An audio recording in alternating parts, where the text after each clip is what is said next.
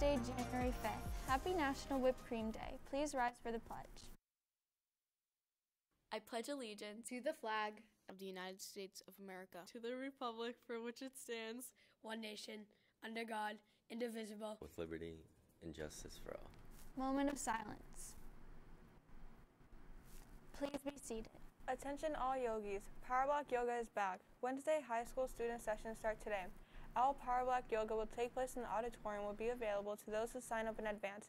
Please check your email for sign-ups. See you on the mat. Attention Girl Talk members. We will have a meeting today at Power Block in the STEAM Commons. This is the common area outside of our regular meeting space. See you there. The Wildcat Cafe is offering chicken fajita rice bowls, burgers, and pizza crunches with marinara dipping sauce today for lunch, along with a variety of freshly made grab-and-go wraps, salads, and subs.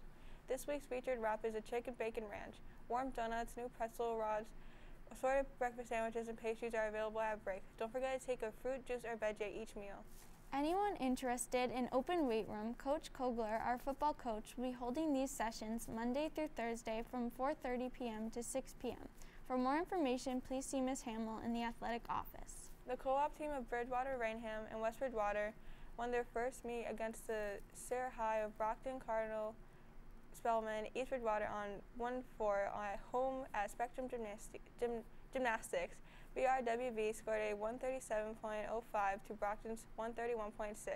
Junior Katie Russo had the top score of the meet with a 9.2 on vault. She stayed consistent on bars, beam, and floor, scoring an 8.6. Senior Captain Katie Reese had the top score on uneven bars with 8.8, and Senior Captain Isabella Mioli scored an impressive 8.8 on beam for the second highest score on the event. Freshmen Cecilia Mioli and Mia Wickhus held their own. Wickhus was second on vault with an 8.6 and Mioli third with an 8.5. Junior Mia Balsamo tied with Russo on floor and was clean on uneven bars with 8.5.